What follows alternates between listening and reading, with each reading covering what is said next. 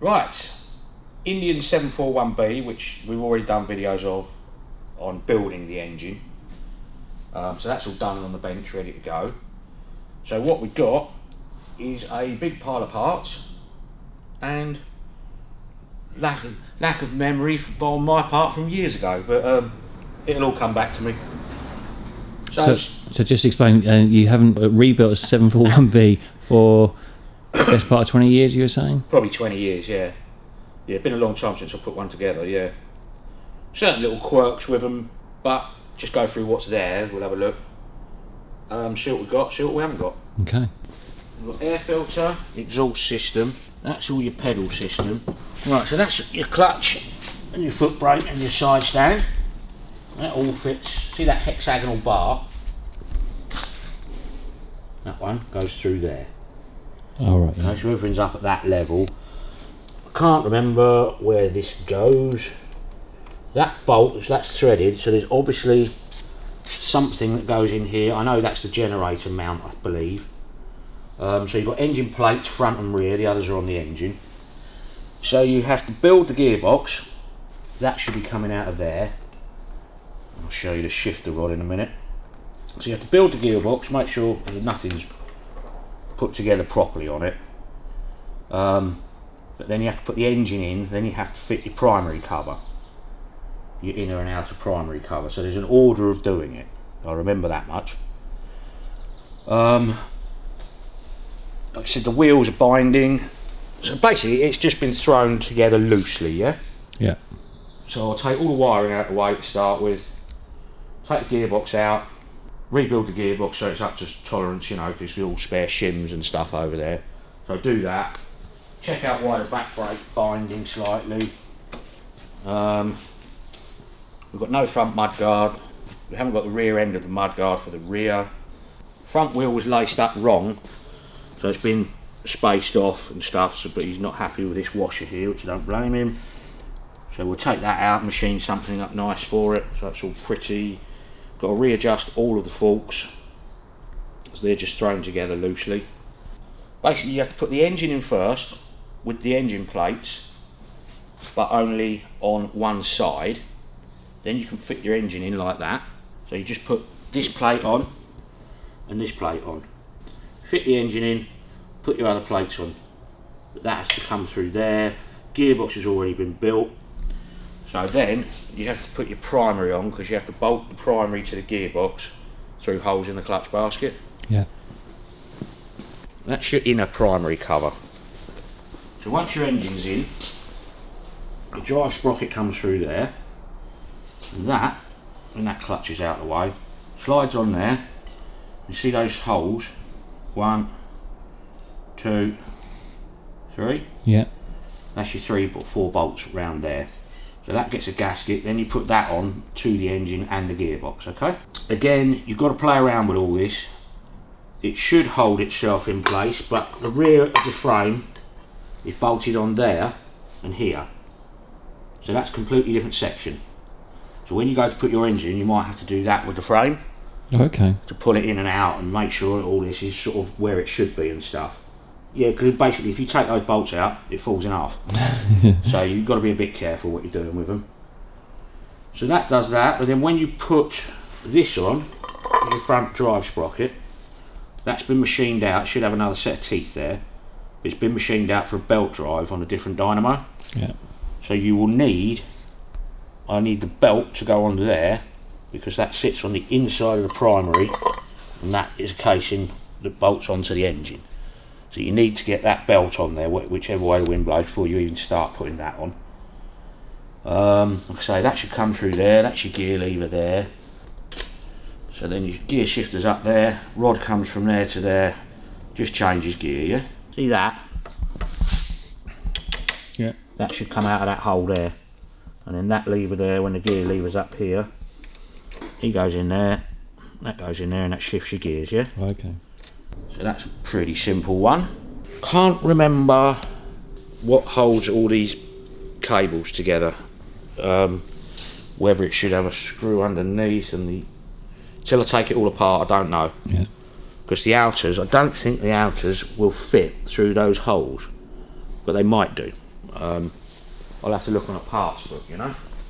So there are our outer cables. Gearbox shims, clutch nuts, stop lamp switch, kickstart and rear drive chain that goes on that side of the gearbox. So that one with your teeth there, look, that goes on there first. Okay? Yeah. Then you have spring loaded with your, what you call a kickstart quadrant, which is that. Very distinctive noise on an Indian. That's square cut, so that goes on there, on that square cut. That's spring loaded back, so when you kick it, that will rotate the engine and it can just turn back on its own, yeah? Yeah. Should be a lock screw that goes in there, just holds that nut when that's on there. Tab washer and a lock screw, but we don't know what the tolerances are like on the gearbox anywhere, so that's all got to come out and be looked at, okay? Basically, as I say, get the wiring and everything out of the way, take the seat out of the way, build the gearbox first, so you know that's because you have to put it together with that primary case on the bench and make sure your tolerances are okay. Yeah. Make sure it's selecting gear properly, then you can take that back off. You know your gearbox is done, then we can put the engine in. Air cleaner tube, nice set of Indian spark plugs, they're cool. Indian, heat range will be C, made by Edison. Yeah, and they're quite nice little plugs those, aren't they? Mm. Right, that is your clutch rod from your clutch pedal. That's your rear brake rod. That's your brake crossover bar, goes in the bottom of the frame because your brake pedal's on the right and the Indian brake's on the left. Okay. Okay, so you have a crossover bar through the frame.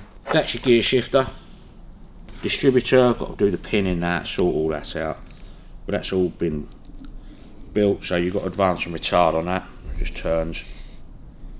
But we've got all the bits to do it, so that's the main thing. Front brake cable, HT leads, 2 clutches, so we can choose the best out of all of that lot, and that's the correct gear linkage bar for the top, I think. Should be the same length. That one's too long that's on it, I think. This is your outer primary. That's your primary chain tensioner. Primary chain runs over that. You screw that nut up, but that should be a nut with a lock nut on it. You see where the chain's been loose, look, worn through the alley casing. So you don't want any of that going on. Well, it lets you just adjust that up. You take that plug out, feel the tension of it. Lets you fill a hole. Now, you see where the clutch has been rubbing here? Yeah. That could be due to bad end play or anything. You just got to go through it. So how long would it take to put one of these bikes together? I know you've got a lot of workings out to do, but... probably the best part of a week, I would have thought. You know, it doesn't sound a lot of work, but it is a lot of work when you... But the engine was the bulk of the work, wasn't it? Yeah. Oh, yeah. But these are fiddly to put together. These are renowned for the chains not lining up and all sorts of weird things. So you've got to... You can't... The Harley, because it's a one-piece frame and everything, you pretty much just throw it together, you know, within the realms of getting it right. Yeah. But these take a little bit more fettling, a little more playing around, you know. Why are the chains renowned for not aligning up properly? Because inherently the backs of the frames get bent and all sorts of things. When you're a big old sturdy frame, but your wheel offsets, your gearbox offsets, it's all sorts of different things. And is that because it's a 2-piece frame? Yes and no, realistically. Yes, you can get bent frames and you can have all the mounting lugs wrong and all sorts, but the way that it is all bolted together, everything sort of bolts to each other, whereas the engine's separate from the gearbox. The engine is separate on this, but it isn't, if that makes sense. Once that inner primary's on, you've only got that, is only one way it fits, that's it. So they're just a bit quirky, that's all. Yeah, and he said the tanks don't fit, so they've got to be fettled. Yeah, bit of work to do, isn't there? Yeah, it's little bits and pieces, but they take up time, you know. Clutch springs, front brake lever, speedo cable, which he said was too short, Indian hand grips, another carb elbow, there's one already on the bike, distributor rotor arm and a set of points, carburetor filter, distributor cap, a big washer for something, gearbox shims, gear linkage plus 2 keyways, brake light switch, set of HT leads, various nuts and bolts, new rear chain, ignition switch with a key, which is a bloody miracle, repro speedo. Indians originally were left-hand throttle, so he wants it set up right-hand throttle. Again, not sure how that works out with the spirals in the grips, because whether you need to push the throttle or pull it, I'm not sure till I get it all together. Okay, front brake lever. Not sure if that's correct or not. I've got a feeling it is. All of these, there's a couple of them are okay. But I said to him, you know, I could make them out of brass. He said, yeah, that's fine, go for that. What were they originally? Like that, zinc, tin plated. Okay. Is it zinc or tin? We'll just make those out of brass, it'd be easier. You know, just copper tubing and cleaned up. I've got to just have a quick look through a parts list first and see what's missing. So you've got an inner plate there, okay? Comes out there, generator sits here. Originally was chain drive, now belt drive. Then you've got an outer cover, and like I say, whatever goes up in that frame at the front, I'll have to, like I say, look in a parts book because I can't remember. And parts are readily available? Relatively. I think Kim's pretty much got everything. Okay. It's just what he could find when he bought the bike down, because it was a rush because he was going to Goodwood. Okay. So there's probably another big box of bits somewhere, which is fine. Yeah, it'll be a nice little project.